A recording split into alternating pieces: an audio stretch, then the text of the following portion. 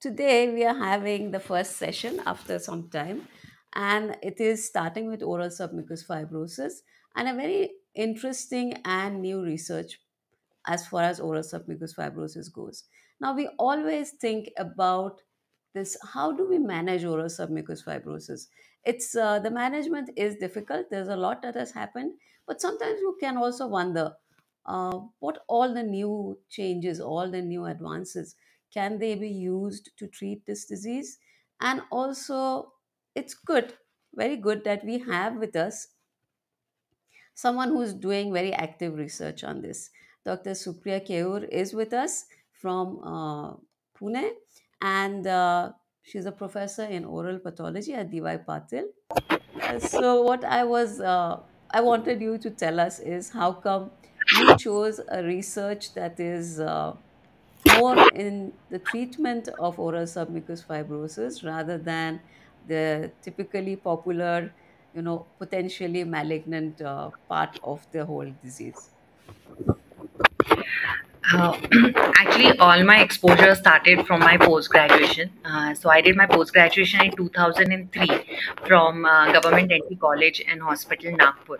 My guide and mentor, Dr. Vinay Hazare sir, was the driving force, not only behind me, behind all of us. He himself was very active in oral pre-cancer and cancer prevention and even tobacco cessation. So we used to see a lot of oral submucous fibrosis cases, and we have a lot of documentation of all the data as well. And the cases were even seen in younger and younger individuals. Then I joined Dr. D.Y. Patil Dental College and Hospital as a lecturer. And then in 2018, we started our very own regenerative medicine lab. So we have a very active team under the guidance of Dr. Ramesh Bhonde sir, wherein we started looking at the mesenchymal stem cells from the oral cavity. And then as we took smaller steps and progressed further and we got GMP certification and we started doing in vitro analysis, we realized that mesenchymal stem cells and its secretome has already been done a lot of work in liver fibrosis and in pulmonary fibrosis. So that is what set me thinking that instead of trying to reduce the malignant transformation, we should be working on that as well. But we could treat the oral fibrosis using mesenchymal stem cells and exosomes. We already have a lot of research done in liver and pulmonary fibrosis. And now with exosomes, no, we are actually treating cardiomyopathies also in many centers across the world. So this was our first step. And then we got the ICMR grant. We got a lot of support from our college, our management, and then we started doing smaller in vitro tests. We did cell line analysis, we did scaffold analysis. Then we developed an animal model, and this is how we started working on oral submucous fibrosis. So the main aim is to reduce fibrosis, thereby reduce morbidity to the patient, so that probably the malignant transformation rate will also reduce in coming days. So we are trying to develop a treatment modality using mesenchymal stem cell secretome for the treatment of oral submucous fibrosis. We have taken baby steps, but I thought this would be a good platform to share our research with everyone. So I'm sure newer ideas or newer avenues in this would enrich the research as well as the results. Yes, it's very, very interesting indeed. And the lecture promises also to be very interesting. Dr. Supriya has kindly recorded the lecture so we don't meet up with any problems in that. We'll watch the lecture together and then we'll come back for the discussion. Good evening, everyone. Today, at the Oral Pathology Tuesday platform, I, Dr. Supriya Keur, would like to share our research laboratory results with all of you. We at Regenerative Medicine Laboratory are working with adult non embryonic stem cells derived from oral sources. Depending on our laboratory findings, animal experiments, and ongoing trials, we would like to take this small step of hypothesizing and suggesting about harnessing the potential of mesenchymal stem cell secretome in the treatment of oral submucous fibrosis.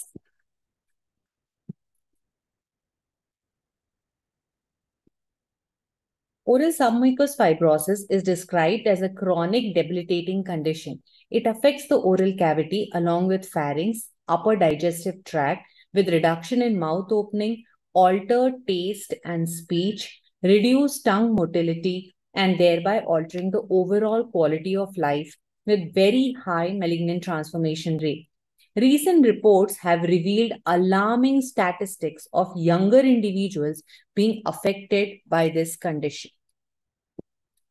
Current therapies include the medical and surgical managements, which are not being effectively covering all the aspects of this disease.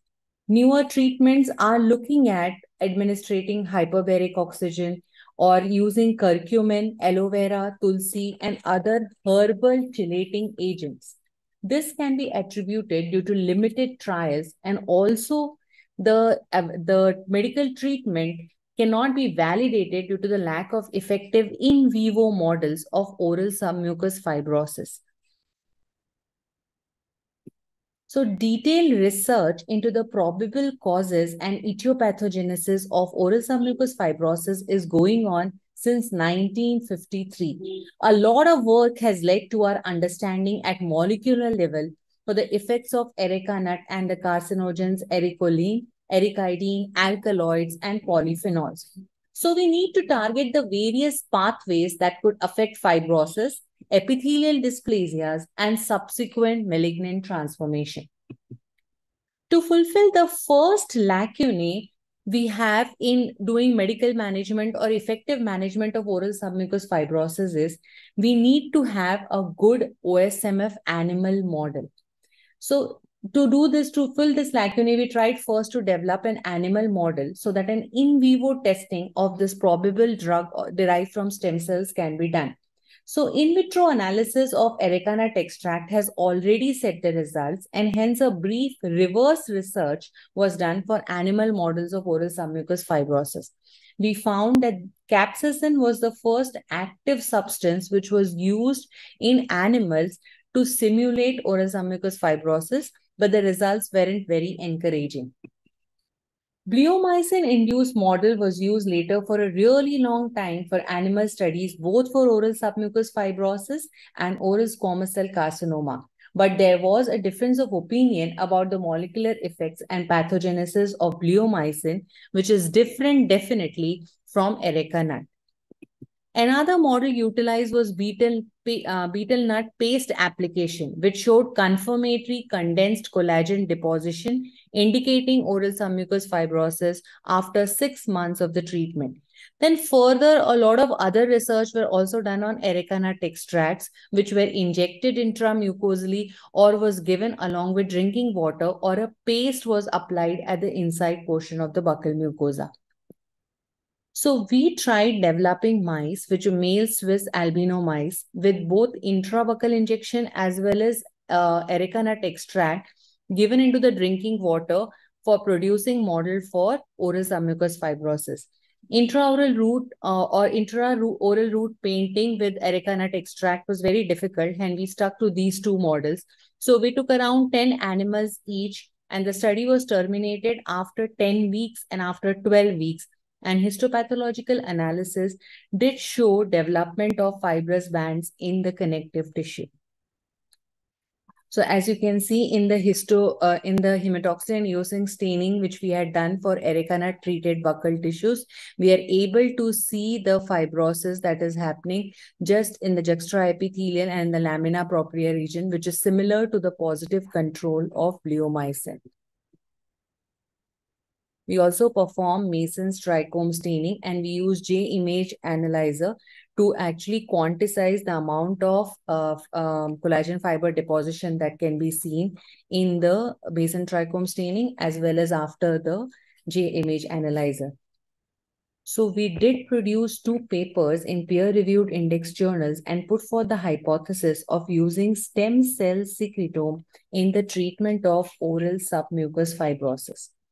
So when I'm talking about mesenchymal stem cells and mesenchymal stem cell secretome, I would just like to take few slides explaining the exact meaning of what we were hypothesizing to be the next novel drug for treatment of oral submucous fibrosis. Now, mesenchymal stem cells are multipotent stem cells or stromal cells which are present in adults and birth-associated tissue like placenta and umbilical cord. Mesenchymal stem cell possess low immunogenicity as they lack MHC2 and have low MHC1 expression, making it a very suitable candidate for allogenic transplantation. They have infinite self-renewal capacity and they have potential for differentiation. In simpler terms, stem cells are like donuts. Depending upon the preconditioning effect and the tissue tropism of the target tissue and the organ, the dressing of the donut differs, or the differentiation into different types of adult functional cells can occur. Primarily, the stem cells differentiate into osteoblasts, adipocytes, and chondrocytes, and they are present in various areas in our body. The stem cells growing in the tissue culture flask, or basically in vitro, release many paracrine factors into the tissue culture media.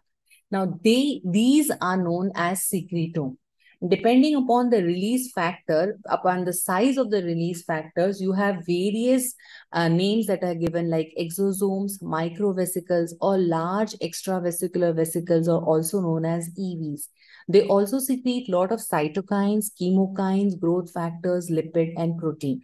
So when we take this secretome into action, that is either the soluble proteins or the extracellular vesicles or the whole secretome is taken, we are basically giving a cell-free therapy. So in this case, we are not using the cells at all. We are just using the paracrine factors that are released by the cells.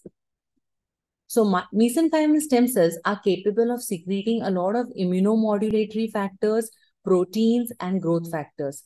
Interestingly, it also has anti-fibrosis properties.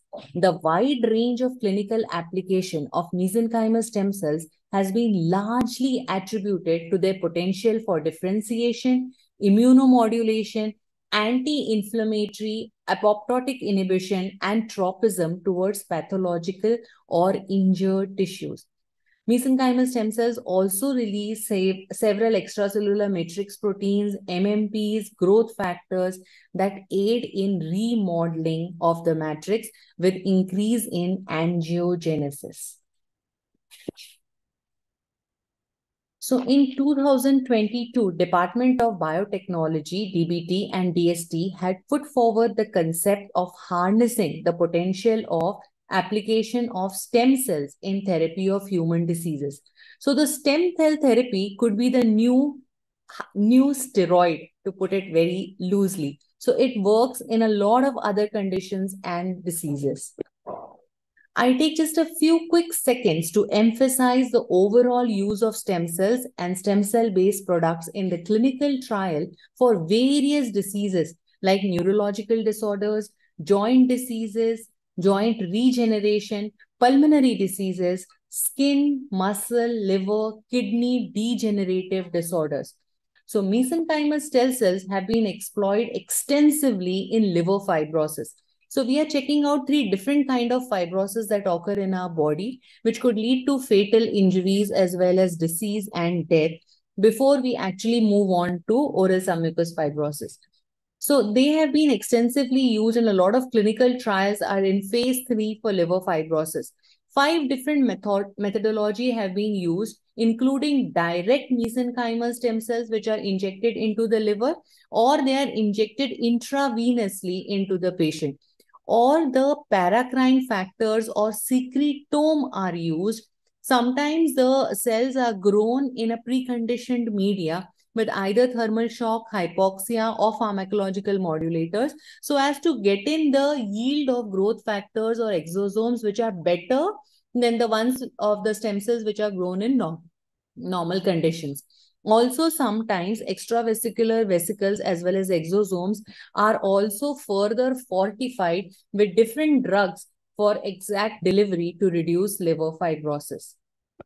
MSCs, when preconditioned, that is grown within specific cell environment, can be delivered in cases of cardiomyopathy to reduce fibrosis and inflammation, basically by increasing angiogenesis, having immunomodulatory effect, and especially by not allowing conversion of a cardiac fibroblast to a myofibroblast.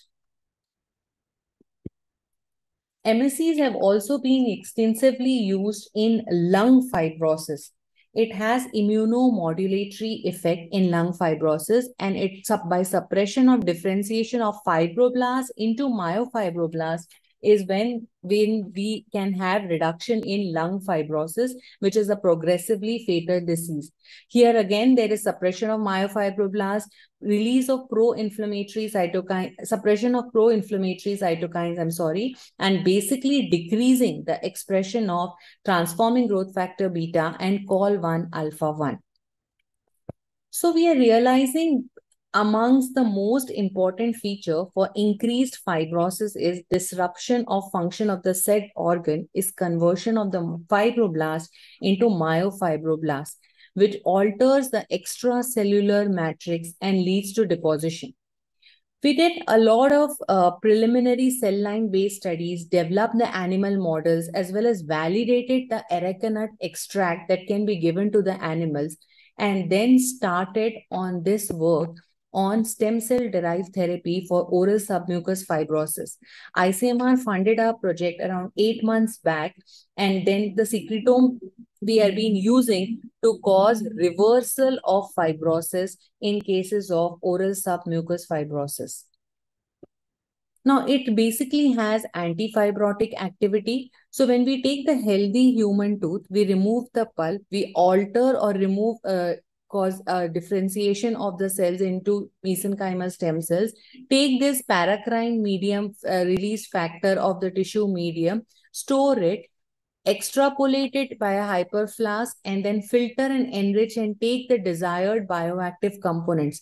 And they have shown to have inhibition of TGF beta as well as TNF stimulated gene 6, which protein restores the balance between TGF beta 1 and TGF beta 3. Also, hepatocyte growth factor HGF secreted by MSCs are also shown to inhibit the transforming growth factor beta pathway. It also has immunomodulatory effect by basically increasing the interleukin 10. So the stem cells as well as the stem cell secretome reduces interferon gamma, reduces tumor necrosis factor alpha, as well as reduces the CXCR3 C-reactive protein and TNF alpha, further by decreasing interleukin 6 and increasing interleukin 10 activity. We have antioxidative potential. Transplantation of mesenchymal stem cells upregulate NADPH quinone oxidoreductase 1, glutathione reductase, glutathione peroxidase, and heme oxygenase 1, which play a major role in scavenging free radicals. So a lot of tissue injury in oral submucous fibrosis is also because of production of reactive oxygen species. So MSCs upregulate nuclear factor erythroid derived 2 like 2 and superoxide dismutase, which aid in mediating the reduction of oxidative stress. Plus, it very importantly brings about angiogenesis. So we did a lot of analysis in our lab, and we found that detailed analysis of growth factors present in secretome, we see an increase in hepatocyte growth factor, PDGF, a platelet-derived growth factor, TGF-beta, VEGF, as well as angiopoietin-2 and fibroblast growth factor basic. We also performed the in vivo model, which was done on chick embryo. So, which was done for biomedical research, especially to evaluate the angiogenic potential of the drug. So 0 hours, the eggs are taken, and we create a small opening at the blunt end of a sharp instrument, and we observe the secondary and tertiary blood vessel formation and capture it, and then analyze the data using JMH software for a blood vessel formation, blood vessel length, branching points. So incubation of the candling, it is done, removal of the albumin, and this is how this in vivo model or chorioallantoic membrane assay or CAM technique is used. And we found the number of blood vessels are much higher when we use dental pulps, mesenchymal stem cell secretome as compared to the control and PBS. So when we come to the epithelial to mesenchymal transition that is seen in OSMF, it is primarily because of transforming growth factor beta 1 and hypoxia induced factor HIF, which mediate this EMT transition, contributing to development of oral submucous fibrosis and further malignant transformation. In liver fibrosis, MSC-derived exosomes significantly reduce EMT-associated N-cadherin and vimentin positive cells. Also, MSC possesses microRNA 3P and MIR294, which prevent EMT through down regulation of TGF beta in diabetic model. Vesicles containing microRNA potent against are also potent against renal fibrosis. So we are expecting similar positive results from our experiments. Clinically, we have been able to show reversal of fibrosis, but our experiments are still progressing. So moving forward, we had a few obstacles when we started using stem cell secretome as the therapeutic or the drug. So the donor associated variations were there, age or the health status. So what we did batch culture and pooling. So there was uniformity in the mesenchymal stem cell conditioned media or secretome as well as extravesicular vesicle composition. Then we had a lot of issues about which source of MSC should be taken, which will reverse the fibrosis to the maximum. So in vitro screening of best source and its potential was done. And we found that dental pulp mesenchymal stem cells are very good, followed by shed, though umbilical cord mesenchymal stem cells also show reversal of fibrosis in a lot many cases. Then there was intrinsic variation in therapeutic potential. So we did preconditioning of the mesenchymal stem cells so that their therapeutic potential as well as survival rates were uniform. As well as to improve the shelf life, we did lyophilization. So conditioned media like this was lyophilized into a form of powder, like how we have PRP powders available, and then they can be diluted with PBS or with any other solvent, so which increases their shelf life and also accentuates the potency. So it takes a really long time to get new drugs approved. And apart from SARS-CoV-2 vaccine, maybe nothing else pharmaceutically has come out so fast in the market because there is a process for drug development. There is preclinical research required, clinical research, then government reviews as well as the regulatory body approval, and then post-market safety monitoring is very, very important before you actually a drug comes out in the market. So we are right now at the stage of preclinical research. We have finished it and we are able to show reversal of fibrosis as well as increasing the mouth opening in our animal model. And we are going forward taking the third step of clinical research. This is our regenerative medicine laboratory, which is GMP certified at Dr. D.Y. Patil Dental College and Hospital, Pune. And this is what we have been doing since past 4 years since the inception of the, and since past 1 year directly into oral submucous fibrosis. And this is my team. Thank you so much for a patient listening.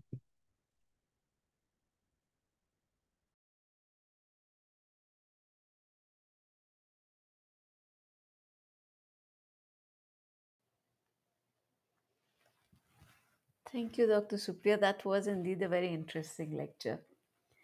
So, while we have so far not got any questions, um, can you have to ask everybody, please put in your thoughts and your questions in the chat so we can share them here. Now, let me see if there are anything. Dr. Bhageshri, yeah, if the slides are not clear, basically YouTube shows you everything at around 470 resolution, but you need to go up much more than that to get the slides which are legible, very clear to read. So if you can take it to the higher level of resolution on your phone or wherever you're watching, you will be able to see the slides very clearly. Okay, and then we have something from Hazare sir. Yes. Let me hide. Oh, okay. So what we have, Dr. Hazare is saying, reversal of fibrosis combo effects of antifibrotic property and neoangiogenesis as demonstrated in MSC derived from human dental pulp. So I think sir is just commenting on it. Anything you want to add at any point, please go ahead. Actually, there was a question whether the entire secretome was harnessed and was there any chances of infection in the secretome or when the stem cells are injected into the animal model. What I wanted to say was there are chances of their infections in the carriage process, but we did not use stem cells at all.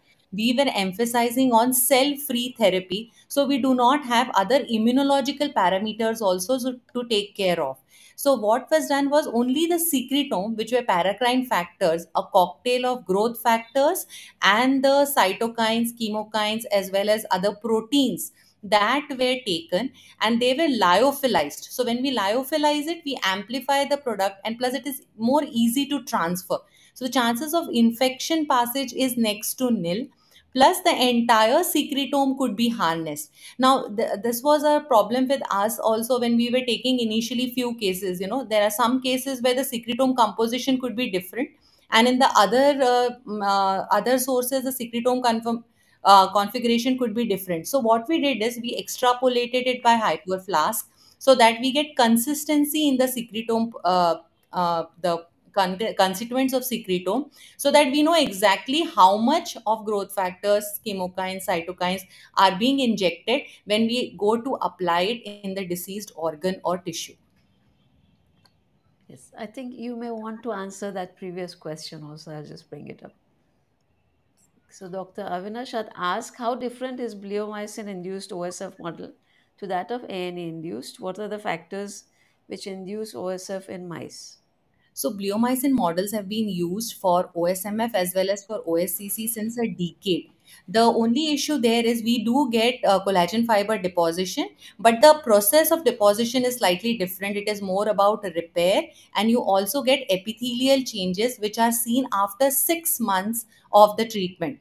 The ANE induced model gives you faster results. Like we got results in 12 weeks, and plus it was emphasizing more on just having collagen fiber deposition. We did not get too many epithelial changes. So that is how I think that ANE model is better, because in the humans it is the ANE which is causing fibrosis, not bleomycin. Plus bleomycin models are can be only the contact models or where it is injected, whereas when we used ANE with water droplet, it was going throughout the mouth, so some amount of field cancerization could be studied later on, because when you're doing OSMF, it is not a pinpoint area, it is generalized throughout the mouth. So I think ANE induced models, animal models, are much better, more predictable, and more closer to the human models. Yes, very good. All right. Dr. Osmani is asking how many applications for obtaining results. I think he meant how many times you had to try the whole thing before you got the result. So once we got the animal models, then we had taken different concentrations of the secretome. Plus, some of the secretomes were from the preconditioned stem cells, and some of the secretome was obtained from normal obtaining.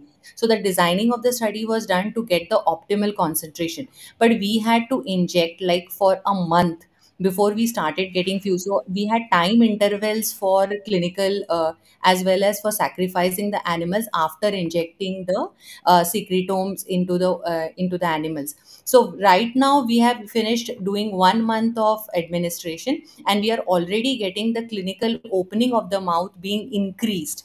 We still have to sacrifice the animal and check the histopathological as well as the biochemical mediators of it, whether they have reversed or not. Okay, then, sorry. Okay, you have a congratulations from Dr. Sushil. Dr. Subodh is asking how long it will take to make stem cell therapy applicable in the clinical setting. It is a long way to go actually, but there are, at least for some of them, like for degenerative disorders like Alzheimer's, for Parkinson's and all, they have reached phase 3. For pulmonary fibrosis, they have reached phase 3. So still that FDA approval is required. I was discussing it with Dr. Mandana. If it is a stem cell based beauty product, it get comes in the market much faster. But when you are using stem cell as a drug, then it is like a hurdle race. There are so many regulatory bodies you have to follow, you have to comply with for it to come into the market. But I am looking at least another 3 to 5 years, or the next decade probably could be stem cell based research decade.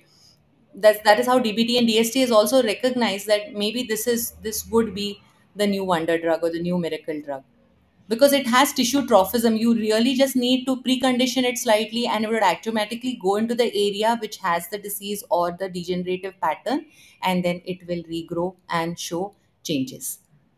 But I am looking at another 10 years, I think. It takes time. It takes time. So, Dr. Akshay, he says he's currently looking for a PhD topic. Can you highlight how better transcriptome would help in comparison to metabolomics? Is there any difference in practice in laboratory? Yes, the transcriptome analysis would probably be a better choice for PhD topic, because the transcriptome analysis would give you a detailed analysis of how it would be working and the configuration. Plus, it would probably be able to give you a good biomarker if we could use it. So, in laboratory settings, both the procedures are entirely different, and transcriptome analysis would be a better one. Then we have Dr. Subodh. Any study was done regarding stem cells from buccal fat pad? So I have not mentioned it in the PPT, but yes, we found the buccal pad fat or the adipocytes having better angiogenesis potential than any other source. But since we were more concentrating on the fibrosis, so I said DP, MSCs, and shed. But actually, buccal pad fat gives you an excellent stem cell source for angiogenesis. So we are doing other studies for bone regeneration and soft tissue regeneration along with grafts, where we are using the stem cells from buccal pad fat. Okay, and we have one from Hazare sir. Okay, let's see. Yeah, he is asking, did you analyze areca nut extracts for alkaloids and arecolin? Yes, sir. Yes, sir. When we published it also, we did an analysis of ericolin contents of ericolin, ericidin, as well as polyphenols, and we actually did the analysis to see how much of it is released by the ericonut extract that we have made. So the A&E extract that we have used for animal model studies to bring about the animal models for OSMF. In that, we analyzed the amount of ericolin, ericidin, and the exact flow, the release rate from the A&E extract. But sir, we have not actually seen ericolin effect on reversal of fibrosis. We have taken the whole erica nut extract and the secretome to do the analysis. Right. So at the moment, we don't have any questions. So just to give everyone's time in case they want to type anything, I'll just make a few announcements. So among one of the things that I should inform everyone is that for the moment, probably for the next couple of months, the email newsletter will not be on because, well, our list has really grown very large, but then with that very large list is coming a very large cost. So I have to work out how I can support that, because it's both the making of the newsletter and of course the cost of the software, I mean the platform that I will use to send the emails, because they have recently seriously raised their charges. So in that much time, I'll look for another possible platform. But you can look for our events, upcoming events, on our website. All the link is given in the description of the video. You can also, of course, find on all the platforms where we are. That is on Facebook, on Instagram, on LinkedIn, and on um, Twitter, which of course I found the name has been, I think, changed to X. I'm not entirely sure what happened while I was on my medical leave, but I found that it's changed. So I'll catch up with that later. But basically, you can find the details of our upcoming uh, events in a number of places, or you can also subscribe to our WhatsApp list. that is continuing because that I can send from the phone directly. And well, that is about our announcements. Let's see if there is anything else being coming up. Okay, yes, we have. Dr. Subodh says any studies are being done abroad on stem cells. Yes, yes, sir. There are a lot of studies and there are a lot of centers that are doing on stem cells. Uh, you have National University of Singapore also who are working on stem cells, and we don't have too many collaborations, but we have few people. We have Griffith University, and there are people in Australia who are working on stem cells, but most of it is still at the phase 2 and phase 3 levels. Right. Uh, okay. Dr. Akshay is saying thank you. Of course, now we are getting a lot of thank yous for the presentation. That is, yes. Let me share all of them so you can see them. Hazare sir says, has a comment. Yes. We also failed to induce fibrosis way back in 1994 on aricolin and guinea pigs in London, lab of Professor Johnson. Okay. And Dr. Subodh is asking, do you know of any studies in the USA? No, sir. Personally, I don't know if anyone is working there. Mm, But I'm sure there must be because, like I'm saying, it's a new steroid, so I'm sure there must be studies. I can find out and probably get back to you. okay. I think we have sort of done it all and gone through everything. So let's give you your certificate.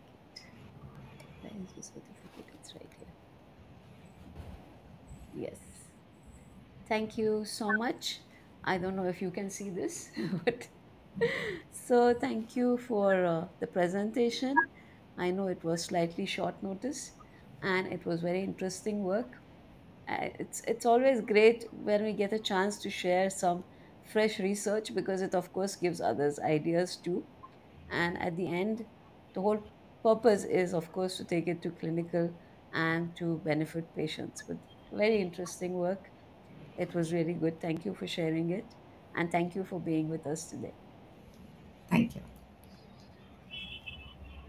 Right. So, okay, now with that, we are going to end this week. We shall meet you. There are two more comments. Let me see. Okay. Yes, Dr. Subodh. So, Dr. Vinay Hazare sir has responded to your question by saying Dr. Praveen Arane from Buffalo University is working on the same topic in the USA. Right. So, thank you, everybody. Thank you, sir. Thank you, sir, for being here. And thank you, everyone, for being with us. And sorry for the slight hiccup in the beginning. Like I said, it's been a long time, actually, 4 months. So it's sort of, I think I was too tense after this long gap. And I do hope to keep seeing all of you regularly. Now, every Tuesday, we are back on, and it will be marvelous to see you all here. Please remember that you can also watch the recording if you couldn't, or if your friends or your contacts couldn't make it to watch it live. All our videos are there available on our channel. Today, I guess, is the 76th video there. So please go and find, there are a lot of stuff there. It's for all of you. Please watch it. And yes, I shall see you all next week.